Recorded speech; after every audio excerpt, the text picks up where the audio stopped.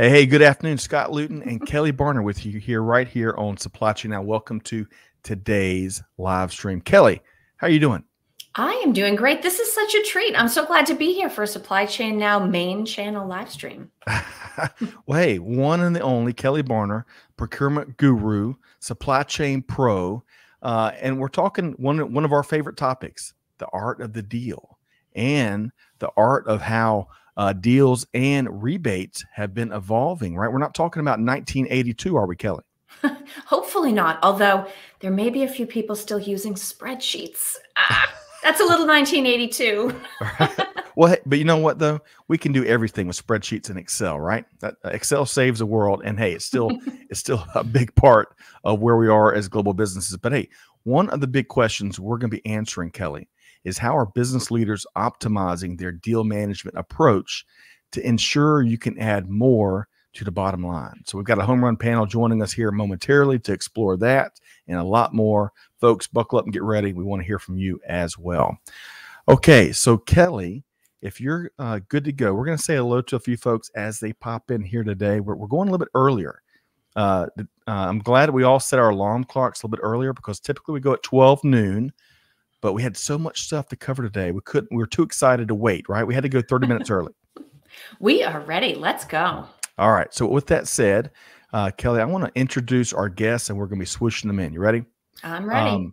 All right. So first up, we got Bob Gay, manager customer profitability for rebates and incentives with Advanced Auto Parts.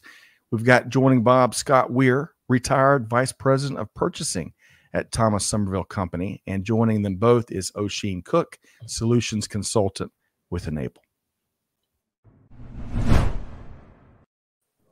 Hey, Bob, Scott, Oisin, how are we doing today?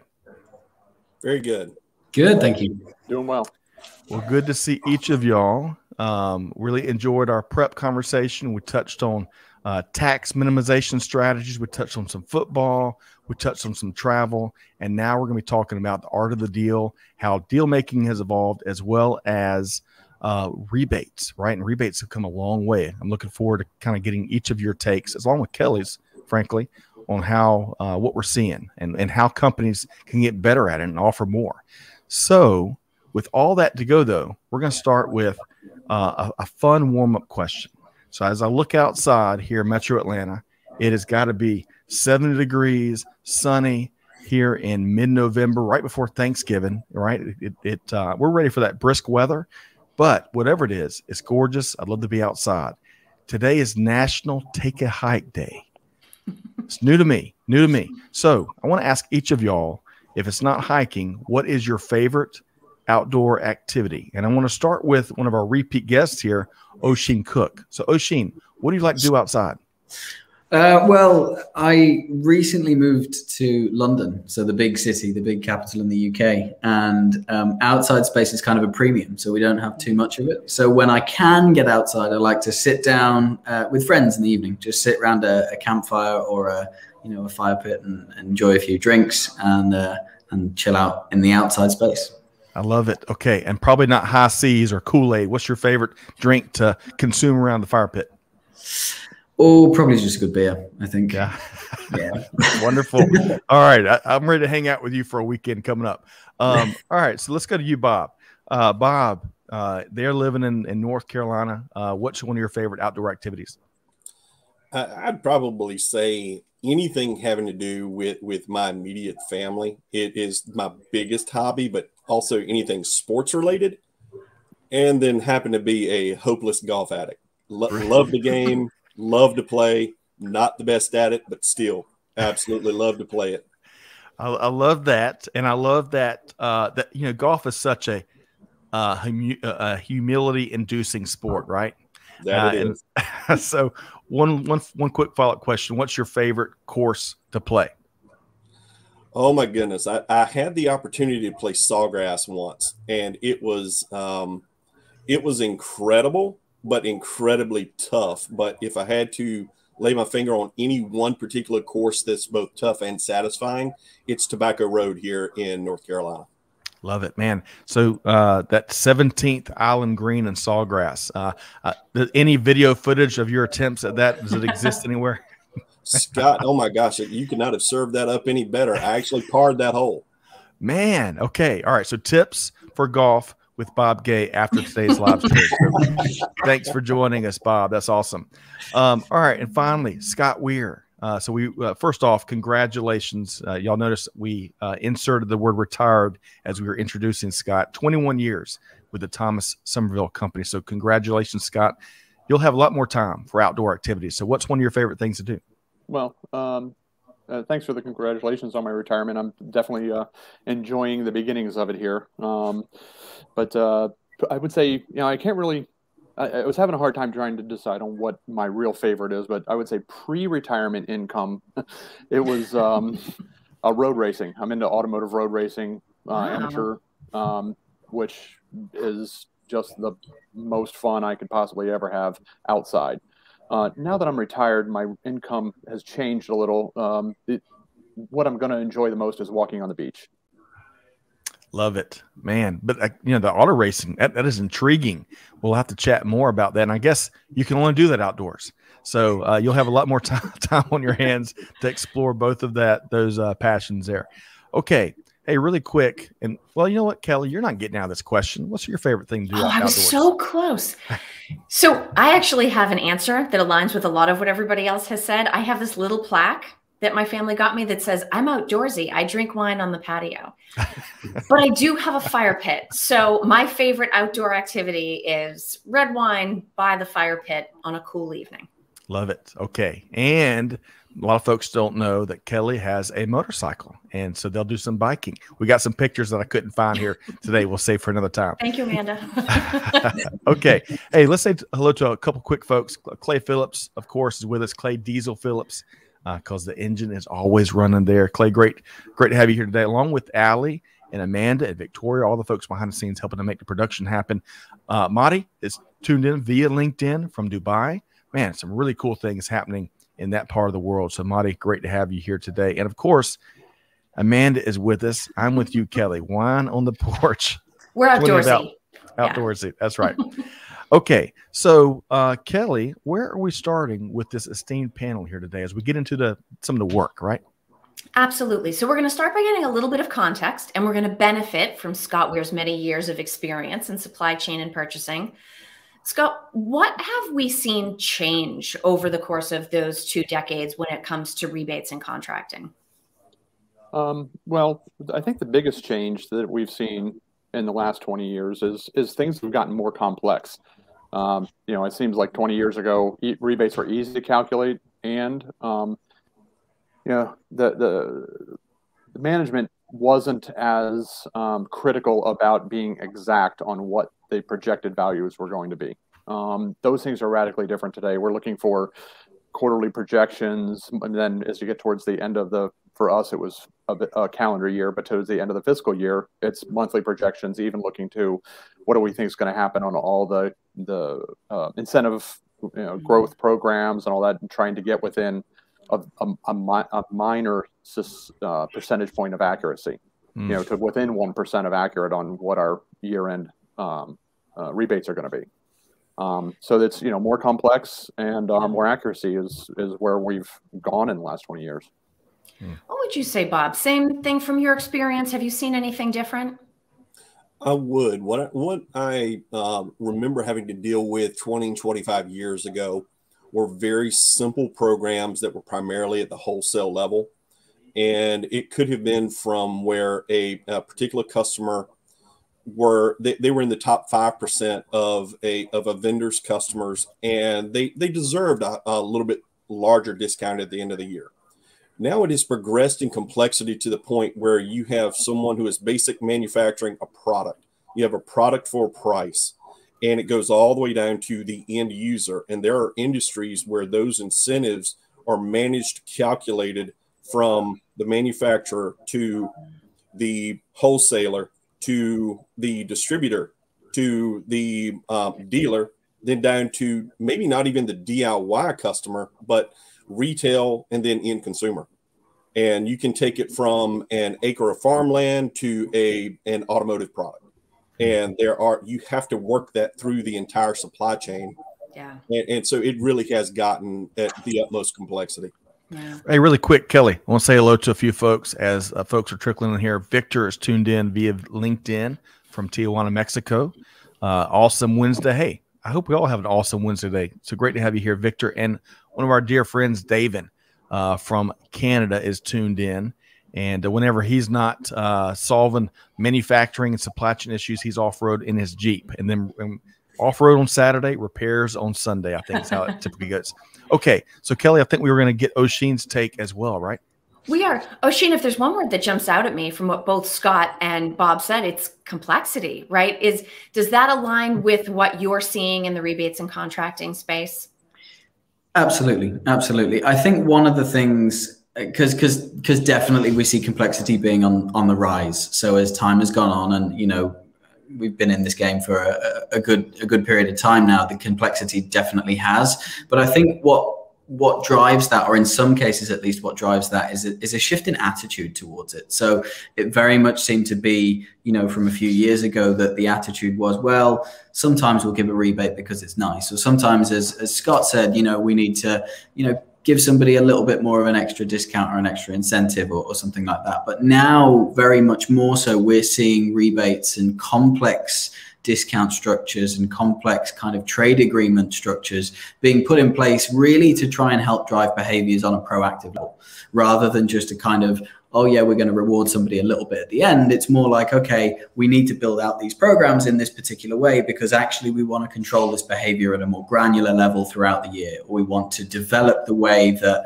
the purchasing habits or the buying habits or the sales habits are being kind of, you know, used from month to month, which is why, you know, much more granular reporting, much more kind of frequent and accurate information about it is so crucial. Love that. Okay, so now that we've kind of set the table a bit, and really quick, I'm going to say hello to Montadar, tuned in via LinkedIn from, I bet, warm and sunny Phoenix. Great to have you here today, Montadar. We're talking about the art of the deal, how deal making has evolved, but also how rebate management has evolved. So we welcome your POV. And repeat, a former guest, Chuck Johnson's tuned in via LinkedIn from Bentonville, Arkansas. Of course, home of one of the dominant retailers and bigger and bigger e-commerce players. So great to see you here, Chuck. Look forward to reconnecting with you soon. Okay, so I want to follow up to this conversation. Question for you, Scott Weir. So, you know, Thomas Sommerville, tons of different products, and I would imagine that rebate contracts differ not only based on the partner, but also based on product dimensions, a slew of other factors. So, Scott, how important are the minor details of contracts, and how in the world do you keep track of all those details? The minor details are very important, especially as the rebate deal, the rebate contract has gotten more complex. You know, there's some of the deals that exist out there are pretty simple. It's, you know, there still are the vendors that are, you know, you get an X percentage for buying from them.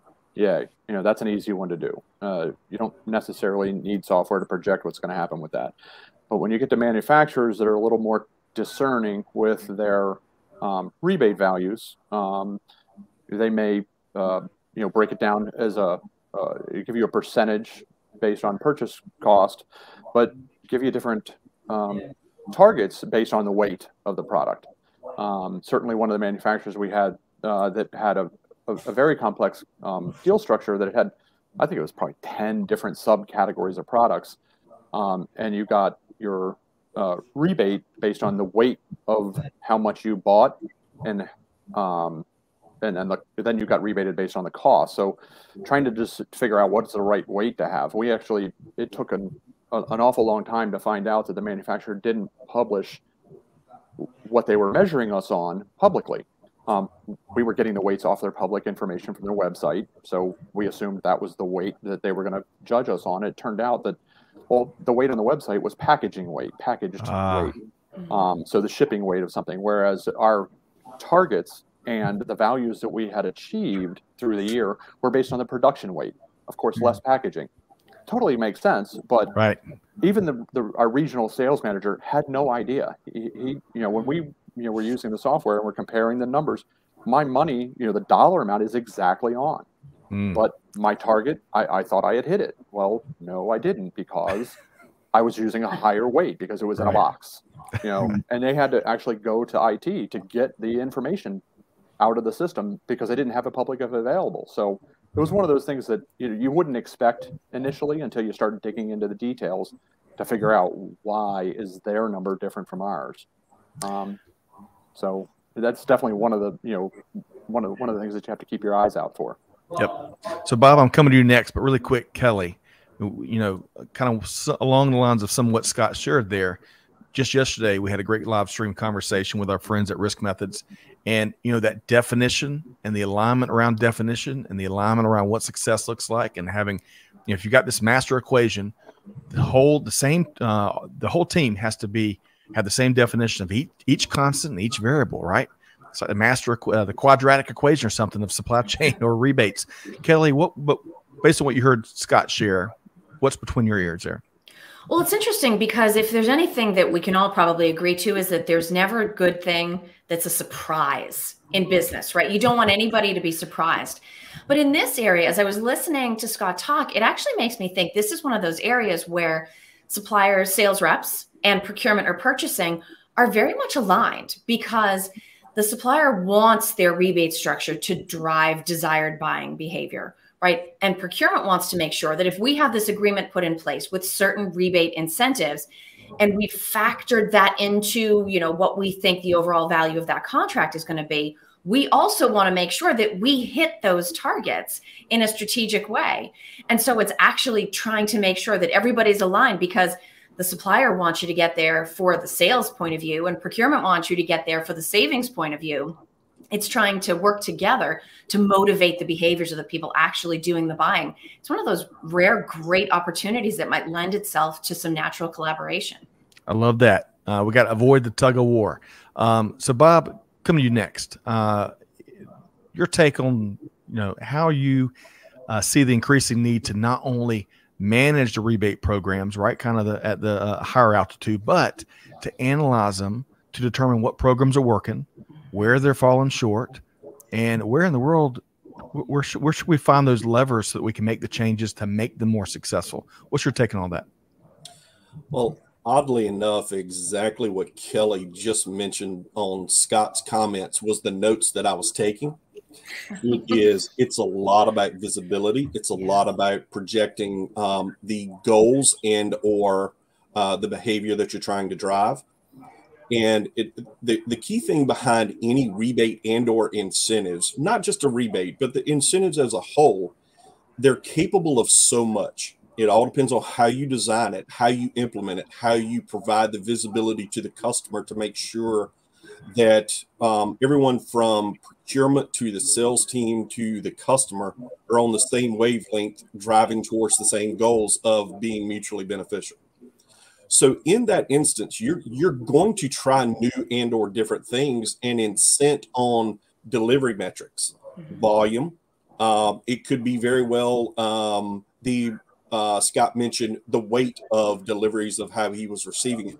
So you must analyze those programs to find out what's working. Because if you do build a program that's simply not driving the behavior you're after, then you need to adjust that program, cancel the program, pull that customer off that program, put them onto another.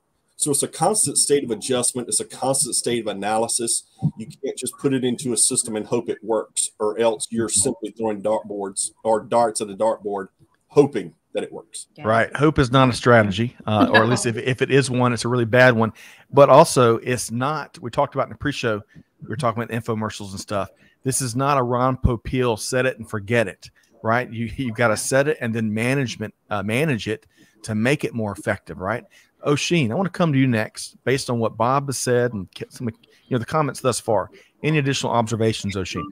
Yeah, just to pick up on something that Bob you just mentioned. So, we see that all the time. We really do. And I think one of the key things that people often forget is, it's not about just doing that analysis once and kind of saying, okay, what's working right now? This thing's working. We're going to cancel everything else and roll that out to everyone, because everybody's different. Whether you're on the supply side or the buy side or whichever end of the table you're looking at, all of your trading partners, your suppliers, your customers, everybody's going to be slightly different. And if you've got a program that works really, really great for one customer or one type of customer or one group of customers, that's great, but it might not work as well for everybody else. And having that kind of constant iterative process of actually, this is going to be a regular audit that we're going to do, where we're going to look at everything, analyze what's working, break it down in as many different ways as we can, and find that, and accept that, you know, it doesn't have to be the same across the board for everybody, because maybe that's not what everybody wants. And it's about building those, you know, those bespoke agreements between you and a group of customers, or even a specific customer or supplier, you know, and making sure that it is mutually beneficial and you're improving those relationships, you know, not just kind of a, you know, an across the board record of everything looks the same, so it's fine. Right. Does anyone else can envision, if you're like me, that those fire pit conversations, Oisin's around, there's a lot of intellectual conversation and perhaps even some whiteboards as they solve global business ills? I mean, goodness gracious, Oisin, I love that. With beer. Don't forget the beer. And the beer. Hey, really quick, before I come to Scott to get his final observations before Kelly takes us talking ERP and stuff, I want to make sure folks know about the white paper that talks about the evolution of rebate management that our friends at Enable and Oisin's team have put out. If we can, Amanda, Clay, Allie, you name it, if we can drop that in the comments and make sure that's really easy for folks to be one click away from some of the stuff, in case they're visual learners like many of us are. Okay, so Scott Weir, any additional observations around, you know, the details, the constant tweaks, some of the things that Bob and Oisin have talked about before we move into more of the technology? No, I think both Bob and Oisin have really covered it pretty well. There's, you know, it comes down to making sure that, you know, you internally understand what the vendor is asking of you, and that the vendor understands what you're saying. So it's that language back and forth that you really need to understand each other. And you know, as was said earlier, nobody wants to be surprised come to the end of the day whenever you think you made a target and you didn't, and then you have to explain why you didn't know.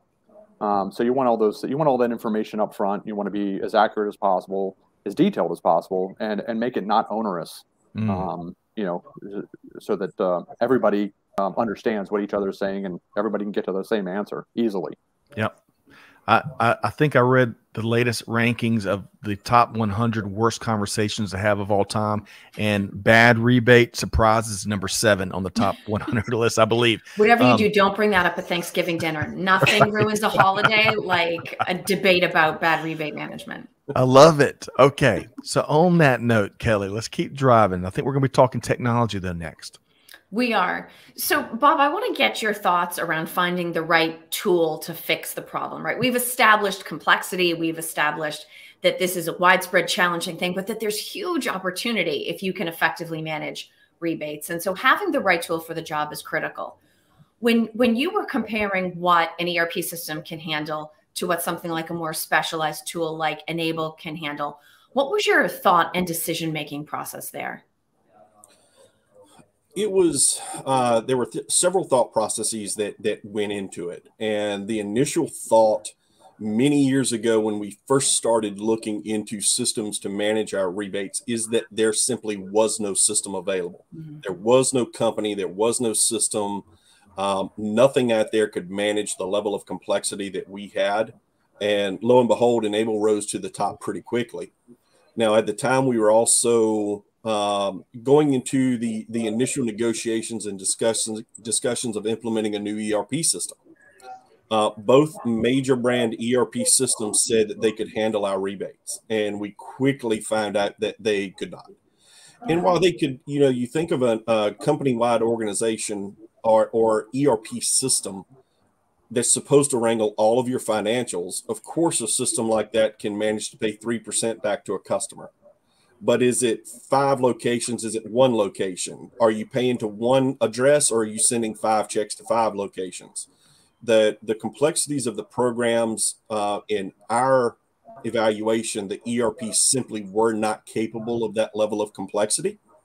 And then the implementation timelines are a lot longer with any ERP system compared to Enable. Enable has it almost down to a science, and while they are incredibly flexible, they have a way of working that is simply shorter than any ERP implementation I think any larger organization would have. Now, Oisin, does what Bob shared sound like what you hear an awful lot? Do you hear similar challenges and people out there looking for solutions that they just can't seem to find through their ERP? Yeah, absolutely. I think this feeds into what we were talking about in terms of the increasing complexity over time, and as the attitudes and the markets change, that complexity grows. And it often is that, as Bob said, ERP systems are perfectly capable of handling a very simple rebate, or maybe it's just an input field for what is the rebate. You type it in here, and that's fine if that's where you are with your rebates and the kind of agreements that you have. If things are developing and things are becoming more complex and things are becoming more difficult, what we often find when people kind of come and speak to us, or we're kind of, surveying the market, is very much, people will have their ERP system and then a whole series of spreadsheets that they're using to support that basic functionality that lives within the ERP system. So, you end up saying, okay, well, actually, we're just going to do it on the ERP because we've got one system and that's going to deal with everything. But then quite quickly you realize, actually, I might only have one system, but I've got one system and 6 manual processes and 4 spreadsheets and 3 folders. And it really does, because that, as we said, the complexity increases, the strain on something like that increases, and the likelihood that one system is going to be able to handle that as well as all of your other, ERP stuff is just not realistic. Well, especially when that one system wasn't designed for this purpose, right? I mean, there are a lot of things. Sometimes I feel bad for ERPs. There's a lot of things that they do. There's a lot of things they were designed to do, but business has changed so much, whether it's complexity or simply our approaches or even user expectations. How does Enable actually work with ERPs to make sure that their capabilities aren't necessarily lost, that you're not creating that side channel, but that you're still meeting those expectations and addressing those needs around complexity? Absolutely. I mean, we don't replace an ERP, because an ERP is covering a whole bunch of things. What we do is rebate management, and we very much stand on our own 2 feet in that space. We're a standalone system where, if you're in that position where you're struggling to manage things from that point of view, that's what we've been designed for, from the ground up, for that purpose. What we then do is we then feed that back into the ERP, so that eventually all of your information is in one place, and all of that information about what you're accruing, what your projections, your forecasts, your performance of all of these different things can be fed right back into where you want it and where you need it. But, we're just removing that expectation that you're actually going to calculate all of that in one place, because, as we've said, it's not realistic. Yeah. You want to work with folks that jump out of the bed every morning to focus on whatever need you have, right? Whatever value that you're looking to bring in. It's like if you're the world champion Atlanta Braves and we're missing one ace in the rotation for next year. Let's go find someone that specializes in striking people out and starting baseball games. But the other thing, right, kidding aside, the other thing is when, how often do you hear the word spreadsheets, especially amongst teams, and thinking, oh, joy, we're going to be moving faster because we have spreadsheets, right? And it typically doesn't happen like that, right? All right. So I'm going to share a couple of things here, and then I'm coming to you next, Scott, for some recommendations. So Shyam says, great stuff. In business to business, when we talk about consumer, then their shift in buying behavior, where most of the companies are focusing on fill rate. Let's see here. Here, companies should have the agile approach of managing such changes, whatever it is, shipping, prototyping, fill rates, you name it, early supplier engagement, change management, and supply chain management resilience are all pivotal. Those are some really big thoughts there, Shyam. You're right. Supplier engagement, change management, and supply chain management resilience are all pivotal, especially in this era that we're fighting through. The VUCA. Have y'all heard of VUCA yet? The acronym? Yeah. Okay, I can't remember what each of the letters stands for, but it's variable.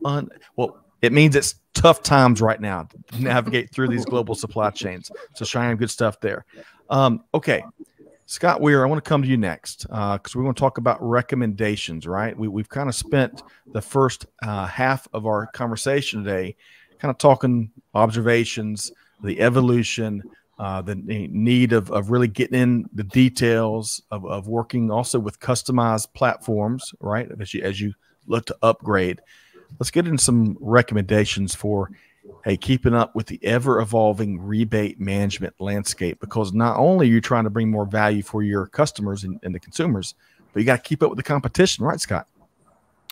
Yeah, I agree. One of the things, as I'm sitting here thinking about the history of how long I've been doing this, managing, how much do we buy, how much do we get, for buying that stuff in the world of rebates, is, I did that, all of the spreadsheets, the Microsoft Access queries and forms and templates and everything to try and do what we do today in Enable, which is, I've got variables between manufacturers and all the different ways that we're having to calculate things. So, if you've got 150 to 200 different rebates to deal with on an annual basis, trying to customize each individual query, each individual spreadsheet to try and manage that subset of information is difficult, and it isn't scalable. I'm an absolute example of that. I mean, I think it was in 2019, whenever in late 2019, early 2020, when I first made contact with Enable. And I don't recall whether it was me finding something online or whether somebody cold called me. But it was like, I don't think we need the software to do this. I've got it managed. But then, you get to the point where, wait a minute, I can do other things. I don't need to spend 50% of my time or 20% of my time managing rebates. How do I make this, where I've created all this custom stuff to manage the rebates? How do we get that into one platform? I don't think it can happen. Well, it can, and I didn't realize it could, and most people would probably not realize the same if they weren't exposed to something that can do it. You need to be able to, different vendors, different parameters, different measurement bases, take out the discount, don't take out the discount. How many categories do you have to break it down into? Scalability becomes the biggest problem with an individual doing this. And then me communicating to the board of directors or even to the president and CFO is, here's how these are calculated. Well, I use this query that I wrote, and to do it for this vendor, but I do it differently for that vendor because they have different parameters. But and so I have had literally no documentation other than my own internal memory as to how I did each of those things. I tried to consolidate it, make one way, but it doesn't work that way because everybody's different, every vendor's different. Yeah. So you need software to help with that, and then the documentation that I never had, which was one of the things that when I looked at it and said, oh, I can print out this document that says, here's how we defined the rebate in our system as to how we achieve these things. Here's the basis. Here's the, what we're getting to it. And all that's technology. I mean, right. And we didn't have it. We didn't have technology in house. We weren't able to do that internally. And our ERP could handle a basic rebate. Oh, you get a flat percentage on purchases. Great. Try and stack on top of that, other things. That's where the ERPs fall down. They just don't have the ability, and some of that's not their focus. Their focus is sales, collecting money, and shipping product. Right. So you dropped a lot of goodness there, Scott and Kelly. I'd welcome your take, but one of the things that you touched on is how it's a great, having the right system gives you a great tool in the boardroom to help the leadership team better understand how we're leveraging rebates or really anything. If you have the right tool that helps you communicate so better decisions can be made at the highest levels, and recognition of progress and wins that are taking place, and why, communicating the why behind it. Great point there. But Kelly, beyond that, what else did you hear Scott share there in his recommendations? Well, I think the key word that Scott shared is finance, right? So when purchasing, procurement, anybody truthfully gets pulled in to explain something to the CFO, and he or she is looking for the most up-to-date information, and the answer starts with, about like that usually does not instill a lot of confidence in the person delivering the message, even if it's not their fault that they don't have the tool in place to get the right answer. But it doesn't instill a lot of confidence in the number either. And so being able to very easily re-pull the most accurate and up-to-date information, That's where you can actually walk into a meeting like that with confidence. You have confidence in it. The people hearing it have confidence in the message. And then ultimately, the most important thing is, what decisions does that empower? Right? You're trying to make good decisions on accurate information. And if Scott has to go rerun all of his queries really, really fast before he goes into that meeting, just to give sort of a ballpark or I'm pretty sure kind of an answer, that is just not going to cut it, given the dollar value that we're talking about in most of these situations. Great point. Great point. I'm going to come to you next, Bob. I want to share 2 quick thoughts, though. First off, Eric, thanks for joining us today. And how true. A spreadsheet is certainly better than an abacus. That's you're right. a very positive point of view, Eric. Thank you. It is better than an abacus. That's right. And Eric, thanks for joining us here today. We'd love to know where you're tuned in from via LinkedIn. But hey, we don't want to beat up too much on spreadsheets. They have their place. They certainly have their place. But we're talking about the next generation of rebates management and where you can exact the most value in what can be, as we've laid out thus far, really complicated stuff where it may deserve a lot more than a spreadsheet if you really want to make it a bigger, more valuable aspect of the business. And then I want to also share this from Sarah. So true. Minding the middle between the spreadsheet and the ERP is constantly evolving. What a great comment there. A paperless environment that can communicate between the plant floor and the corner office is essential. Excellent point, Sarah. Sarah, you need your own show. That is a great comment there. Thanks for joining us here today. Let us know where you're tuned in from there via LinkedIn. Okay, Bob, man, there's so much that I'm sure you want to touch on of what we've shared over the last couple of minutes. But what would you add when it comes to general recommendations, but also 2-part question, general recommendations and any advice that you would give in terms of data preparation so that we can, again, it's back to speeding up the velocity, speeding up the process of onboarding a rebate management tool. Bob? What I'll say, general recommendations when dealing with keeping up with competition. I think we all realize that it's absolutely essential. And the incredible functionality for an ERP, and the reason I'm touching back on this was a question from Chuck earlier, was the incredible functionality from an ERP is essential, but it is relatively structured in the way they do things because it is so much data and they are capable of so much. Enable builds in the flexibility to be able to compete from a point of view from when you look that you're not always trying to grow a customer or grow their purchases. You may already have 90, 95, 100%, but you may want to move them over to maybe a different category of purchases, or you're simply trying to maintain that volume or blunt the competition. Like I said, there's so many things that rebates are capable of. But in that same instance, when we talk about Excel and what Excel is capable of, we have gotten to the point where we have dozens of Excel spreadsheets that are 50 columns and 150,000 lines long. Anything past 100,000 lines just gets incredibly unwieldy. So when you're trying to pull all of your data together, you need to think about it from a perspective of what would I do to make this manual process better? I need to wrangle my exceptions. I need to reduce the exceptions and maybe create a new program, group, ungroup customers, factor in your products, whether you're trying to make it on deliveries to drive the particular behavior that you're looking for the customer. But what it really is breaking down your manual processes. And in any manual processes, depending on how long you've had to do that, you're going to have exceptions. And you're going to have 5 different people that did the exact same task 5 different ways. And you must break that down.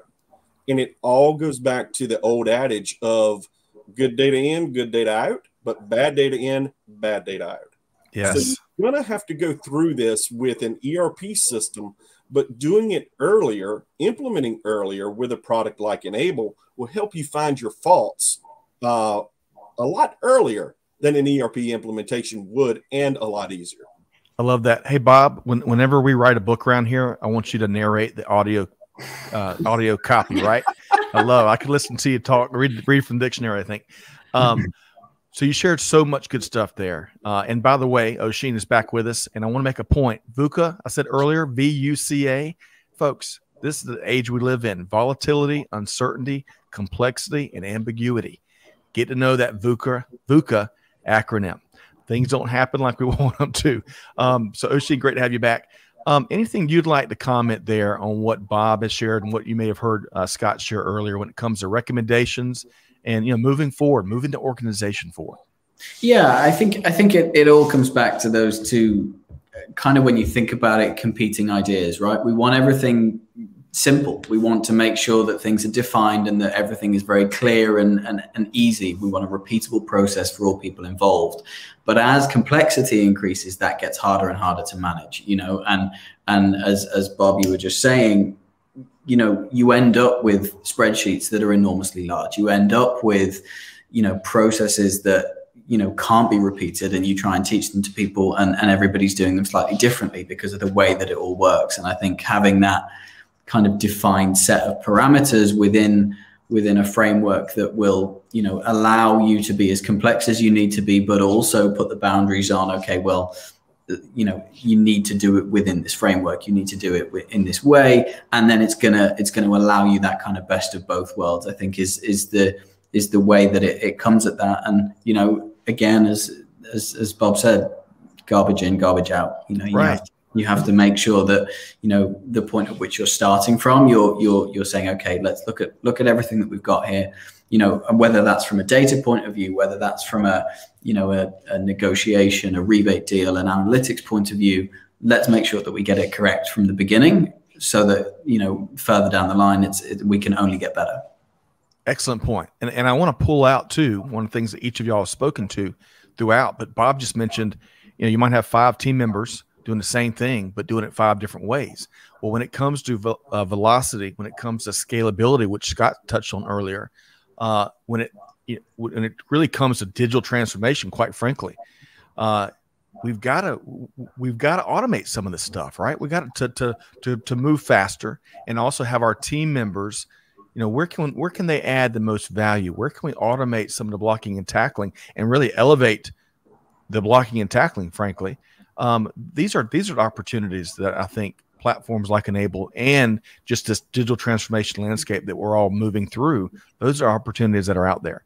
I've got one more question for you, Oisin, as we start to wrap up today's conversation around the data. But Kelly, before we do that, based on we've heard just in the last 10 minutes, I think it was my favorite part, the recommendations between Bob and Scott, and then Oisin kind of closes it. But what do folks really need to pay attention to in this conversation around deal making and rebate management? Well, I think what I'm hearing is that it's the value, as Scott said, is not necessarily in just getting to the number or getting to the information. It's what actions that allows you and your organization to take. And so whether it's going into the meeting with the CFO and having real confidence around an actual number that is right up to date, or truthfully, as Bob pointed out, this idea of automating so that you can manage by exception. Exceptions are always going to exist because VUCA, right? Right. So you're always going to have that, trying to say, oh, well, we're just going to smash everything into this box. Ultimately, that's actually eliminating opportunity. So if we can automate things so that we're dedicating our best resources, even if it's fewer resources, to just handling those exceptions in the best way possible, that is something we're hearing across the whole source to pay line of processes, but I can absolutely see where it would apply to rebate management. Excellent point.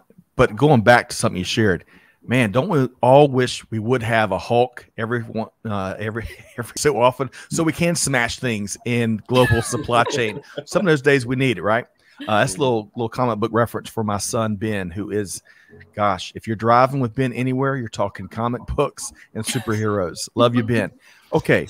And yes, Jose, 20 years of spreadsheets. They are so fun.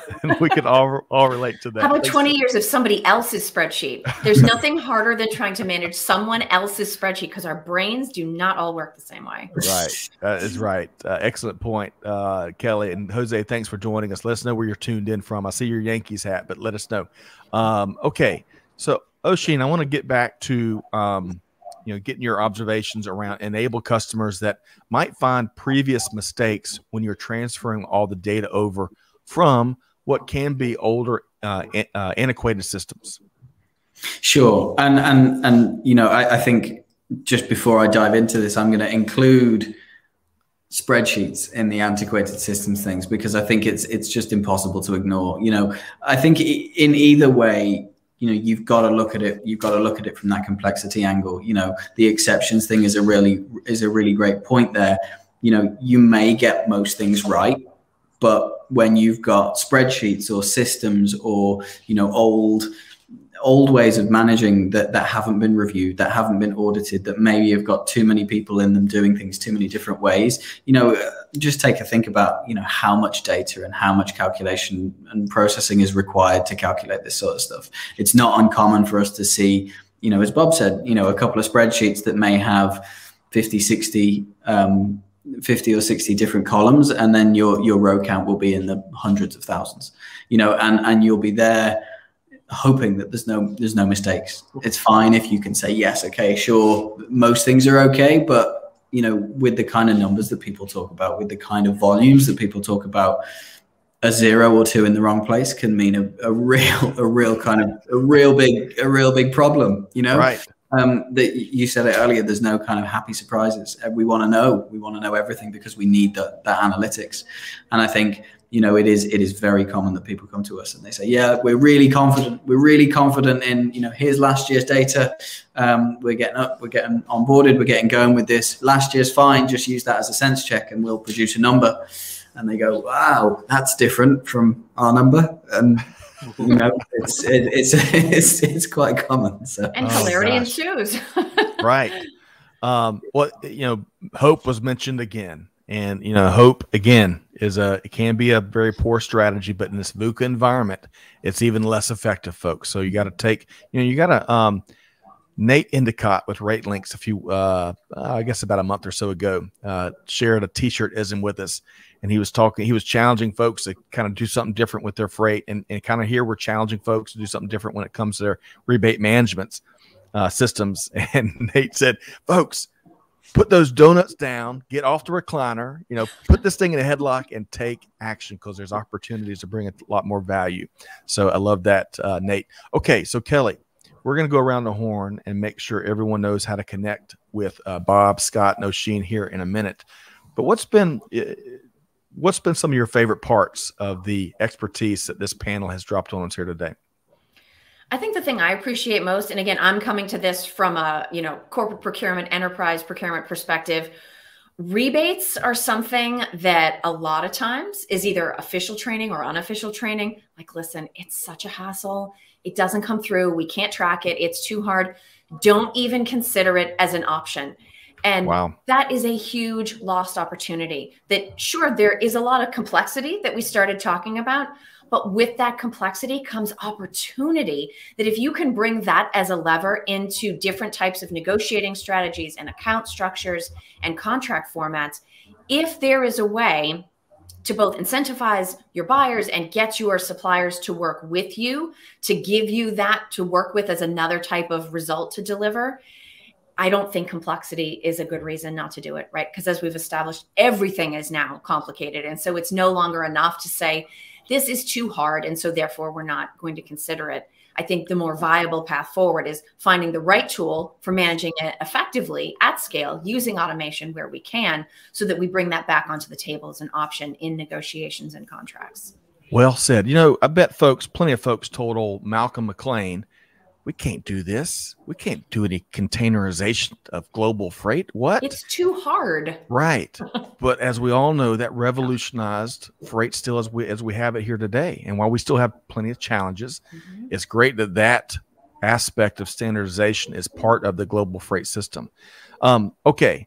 No shortage of things to talk about. I want to go around the horn. I really have enjoyed, frankly, look, I am not the rebate expert. I've learned so much in our conversations with Oisin through the previous webinar and in today's live stream. And I really love hearing from the Bob and the Scotts of the industry that are out there, finding ways of using rebates and the next generation of rebate management to bring more value for their customers. I mean, that's some really good conversations there. So Bob Gay, who was made sure that there was no corporate secrets on his whiteboard over his left shoulder before we came live. How can folks connect with you and maybe pick your brain more on some of the things you're doing at Advanced Auto Parts? I would say the best way by far is LinkedIn. I have all of my information, both company and personal email, as well as phone numbers on LinkedIn. Wonderful. LinkedIn does make it really easy these days, huh? All right. So let's go to Scott Weir. So Scott, you may not want to be, after 21 years of making big things happen in industry, and you got a well-deserved break coming up. So folks, if Scott doesn't get back to you in a little while, hey, it's because he's walking on the beach. Right. Or racing, right? Auto racing. So Scott, how can folks connect with you? They can get to me through LinkedIn or just email me directly at scott@weir.tv. All right. Just that easy. Yep. Hey, Scott, what beach do you love walking on the most? Where do you think what beach will see the most of your time in 2022? Somewhere in Ecuador, actually. Oh, I love that, man. I love that. Well, hey, send us pictures. Let's stay in touch, and congratulations again on one heck of a career. I appreciate you sharing some of your expertise here today, especially on deal making and the practical side and the innovative side of modern rebate management. Okay, Oisin, repeat guest. We've gotten a lot of feedback around what you've offered here at Supply Chain Now, going back to the webinar and now the live stream. How can folks connect with you and take advantage of the art of the possible in modern rebate management? Sure. It's the same way as before, Scott. So you can get me on LinkedIn or you can email me directly at oisin.cooke@enable.com. You can share our handles out. Yeah, let's make sure. I think that's in the show notes of the episode, of the live stream notes. If it's not, though, let's go ahead and drop that in the comments. I bet folks will be wanting to share a cup of coffee with Oisin as they plan for 2022. And as Bob called out in the comments, love what Kelly shared a moment ago. Rebates do not need to be a degradation of margin. Kelly, excellent, man. Again, it is the Ann Rice of global supply chain right here, Kelly Barner. I love it. All right. Well, huge thanks. And Kelly, stick around for a second. I want to keep getting some of your key takeaways from this great conversation we've had with Bob, Scott, and Oisin. Big thanks to our panel. So Bob Gay, again, manager, customer profitability, rebates, and incentives with Advanced Auto Parts. Scott Weir, retired vice president of purchasing at Thomas Sommerville Company, and Oisin Cooke, solutions consultant and excellent fire pit tender manager with Enable. Great to see all of y'all. Have a great rest of your day. Thanks, guys. Thank you. Thank you, guys. It's fun being here. What a great panel. What a great panel. I love when, clearly Enable, no pun intended, or maybe a pun slightly intended, is enabling the next generation, right? And it's really cool to have them back with us, but then to bring in, Bob and Scott, who, they probably have several full plates of things. So to find a way and kind of hear from them about how they have, found that customized solution to not just do it, but do it better. I mean, this has been a pretty intriguing conversation for me. Well, and it was for me too. And it's interesting. I actually haven't thought about or talked about rebates in a while. I mean, this goes all the way back to my days of actually being a procurement practitioner. But I think it's a valid reminder that for as many different types of products and services that we buy, or types of suppliers we partner with, or contract structures, there is always another way to create more value that incentivizes the right behavior, that helps the buy side and the supply side. I would be willing to venture that rebates are one of those things that a lot of procurement professionals haven't necessarily thought about in a while. And maybe it's time to bring those back into the conversation, especially if there's an easy way to manage it. Undoubtedly. There's not much in this world that's not worth that especially hasn't been revisited in a long time, that's not worth a reintroduction or discovery conversation. So, hey, folks, you can learn more really quick about Enable. They got a really simple URL, enable.com, And let's drop that white paper again that you can download about the evolution of rebate management, which you may look at and say, hey, you know, it's worth a conversation. So y'all check that out. Kelly, on a different note, dial P for procurement, right? Because you've been there and done it as a procurement practitioner, and now you're helping other folks understand not just procurement, really global business, but a lot of procurement stuff. Yeah, from that perspective. Right. What's to come when it comes to dial P for procurement in the months coming up? Well, we're fresh off of two really great conversations, one around supplier diversity and the other one around supply chain risk. So I would actually say in the months to come, given all of the VUCA we're seeing in the supply chain, I think we're actually going to see a lot more alignment between what's happening around conversations in supply chain as well as what's happening around the same in procurement. You know, sometimes the two groups vary and talk about slightly different things, focus on slightly different things.